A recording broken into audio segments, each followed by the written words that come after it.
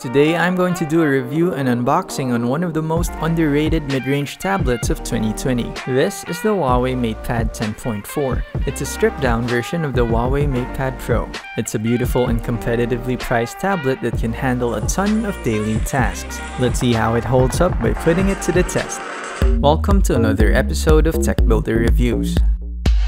Let's first talk about the specs of this tablet. This tablet comes in an all-aluminum body with a 2K IPS display, a KIRIN 810 octa-core processor, 6GB of RAM, 128GB of storage, with an expandable microSD card storage up to 512GB. Supports LTE, has 8MP front and rear cameras, with HARMAN KARDON speakers, and has a 7250 mAh battery. The tablet is currently on promo with 8,000 pesos or $180 worth of freebies from July 31 to August 2 of 2020. Links can be found from the video description. Now let's get to the unboxing. The tablet itself is very thin and dense, giving you a very premium feel. At the bottom, you'll find a Type-C USB port and 2 speaker grills. On the top, you'll find the power button and another pair of speaker grills. What got me really excited was the HARMAN KARDON speakers that this tablet comes with. You'll also find an 8MP rear camera and an 8MP front camera. The tablet has a thickness of 7.4mm, which makes it even slimmer than most flagship phones out there. On the left side of the box, you'll find a 10W stock charger, which I probably wouldn't use since the tablet is capable of 18W fast charging.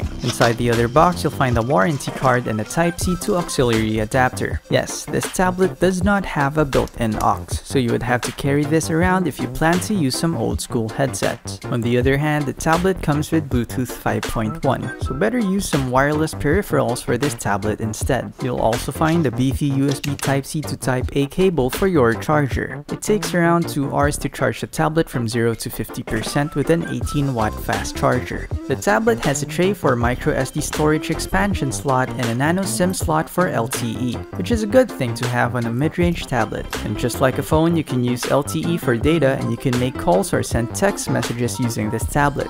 Now let's talk about the interface. The tablet runs on Android 10 with HUAWEI's EMUI launcher. Overall, it feels snappy despite having a mid-range chipset. Unfortunately, just like any other HUAWEI device, Google Play services isn't installed on this tablet by default. Instead, HUAWEI gives you an alternative called App Gallery for downloading most of your apps for this tablet. If your app isn't on App Gallery, you can download APK files or install Pedal Search, a convenient APK installer search engine. This is how I got to install Netflix, Spotify, Facebook, Messenger, Instagram, Twitter, YouTube, Snapchat, and all the other apps that has been restricted from HUAWEI devices. Majority of mainstream apps like YouTube are optimized to have that tablet layout interface. You can use the tablet both in landscape or in portrait mode for apps like TikTok. It's kinda like having an oversized phone. It's pretty fun, to be honest. And just a shameless plug, you can visit my TikTok account for my TikTok exclusive projects. Today, I am going to teach you how to make a simple do-it-yourself smartphone steering wheel rig by only using basic materials.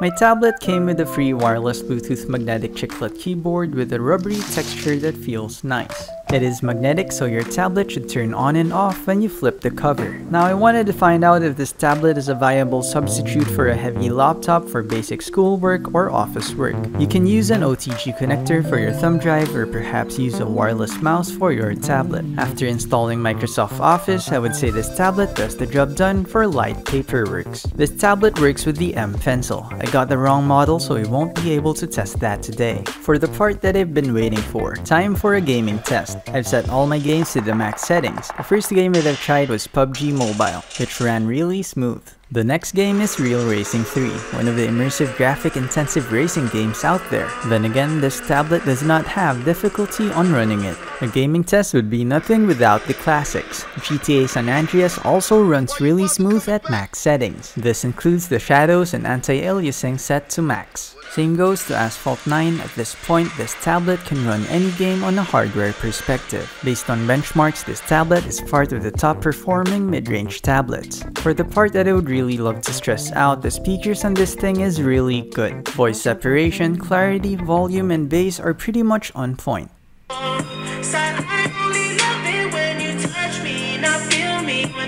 While the 2K IPS display isn't the best out there, it's still crispy and has really vibrant and accurate colors. The tablet managed to get 12 hours of playing Netflix non-stop at 50% brightness. It would last longer for reading ebooks or browsing. Now let's do a camera test.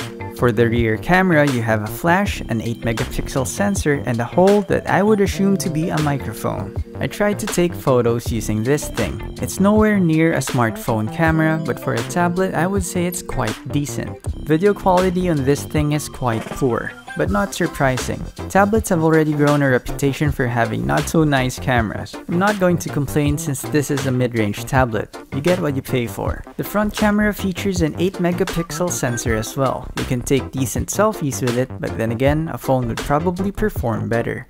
The video quality of the front-facing camera from this tablet is nowhere near a smartphone quality front camera, but if you're planning to use this for online classes or for video conferences, it's not that bad for a tablet. Overall, this is a fairly priced tablet that I would recommend. Anyway, that's all folks. Feel free to leave a comment on what you think about this tablet. Thanks for watching.